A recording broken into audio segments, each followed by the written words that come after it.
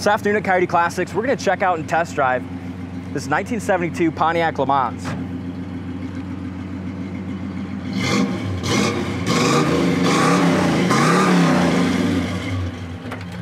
Now this is a really neat survivor car. We went ahead and put new wheels, put a hood tack and spoiler on it, just make this thing look even more, muscular. Yeah, made a muscle car out of a freaking great looking car. Survivor, yeah. It's got a lot of photo documentation, a book with a binder showing, how this thing was found in a barn. It was a really solid car to begin with. And then they just kind of brought it back to life, a really sharp survivor. Pretty much one of the most solidest 72 Pontiac LeManses I've ever seen. If you look underneath this one, there's absolutely not a patch, not an issue ever under it. The underneath is extremely impressive. Yeah, it was underneath. And so is all the original paint on the inner fenders and stuff like that. Bottom of the hood paint's 100% original as well. Just a fantastic car. Has it got like 95,000 miles to or something? Power steering, power brakes, brand new hood tack. We are going to hook the hood tack up. We didn't do that yet. As far as the was a factory air car, needs some of that to, redone to be functional. 95,000 original miles. Still has original interior. Tell them about that documentation a little bit in that book, because that's, to me, that's what makes this car so special. Is the one repaint, 100% survivor. Mm-hmm. Still has original dealers invoices and things, but also has the original key tag that was on the keys when it bought brand new. Which you never ever see. It's got a really nice book that shows photos of when it was found in the barn, and then after it was washed up, just showed how nice and solid it still was. It was covered in quite a bit of dust, but after they gave it a bath, beautiful car.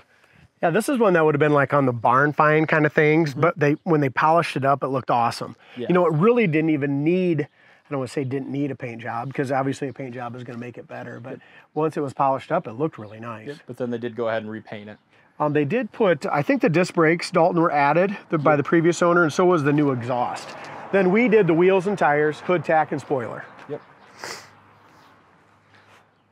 I had somebody say, why would you do a hood tack and a spoiler?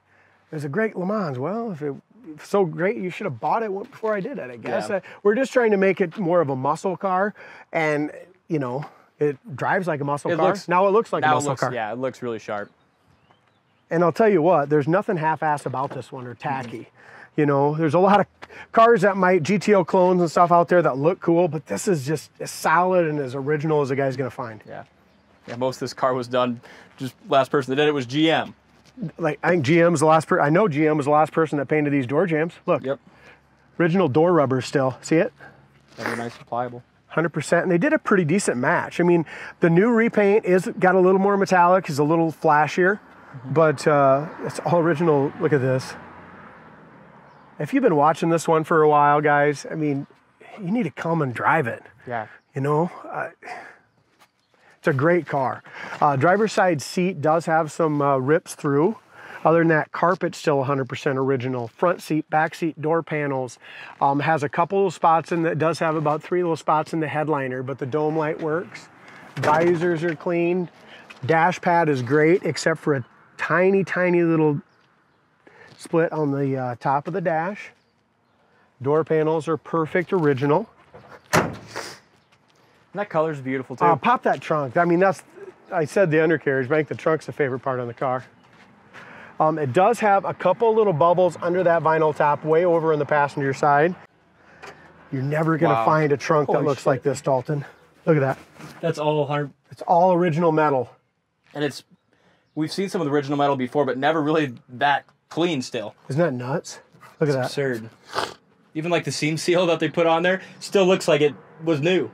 Yep.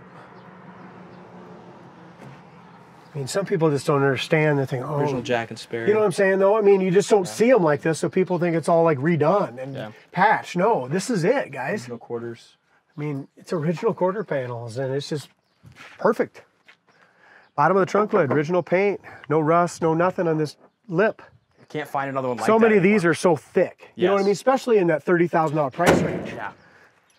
That's the thing, is you can go through half the barns in Iowa and never find another one like this that's this solid. To restore. Yes. Even. And a lot of them have been patched up, buggered up, bondoed up. Corner of the door is perfect. Behind the wheel is awesome. We did take the ugly mud flaps off, so there is a few little holes for that there yet. Might have had wheel well trim on it, didn't it? Be nice if a guy put that back on, maybe. Lower fender's great. Back of the hood sits down a little bit. Let's drive it, huh? Again, door jamb paint's original, rust-free doors. Door panel is awesome. It's got a little rip here in the factory armrest. And again, driver's side seat here and there. But the nice thing is they're only original once. The wood grain is awesome in it. Original ham radio works. Heater works. Wipers work. Hood tackle work. It's brand new, guys. We haven't wired it up yet. Tilt wheel. I'd drive this one anywhere too. Yeah, that's just it. Very nice car.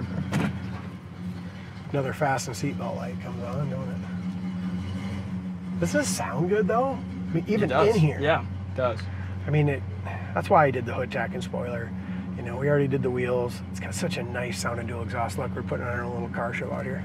Yeah. Yep, this is a LeMans. It's cool. There we go. Those are all the videos we've done today so far. We got, what, 3 left? Yeah, this is number 6, so we got 2 left.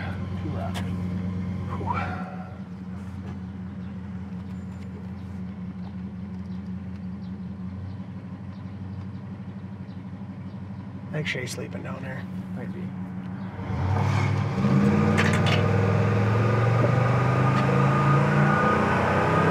There he goes. Look, impressive, ain't it? Yeah, it is. Is that? Yep. Shay's upset at himself. It's all right. It's all right. I completely missed it. You're good. I'll get you here. Shay's gonna get a little shot so you guys can see what this thing looks like going down the road. He missed the first one. Sleeping, fell asleep a little bit. You were impressed though, weren't you? Oh yeah, it was quick. And that's with these bigger 17-inch tires on it. Yeah.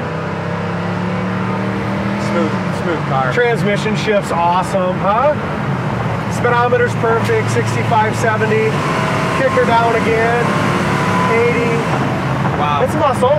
Yeah. It's a 352 barrel, but it's still a damn nice little muscle car. Yeah, it is. Runs and drives down the road awesome. It really is. Gas gauge works as well. So we kind of went through it. Everything 100% works except for you're going to need to do something with air conditioning. Here's your disc brakes. Perfect. No pull left right. Should we just let's just do it. Just a quick turn in front of this semi. Show how much faith I have in this old girl. You got faith.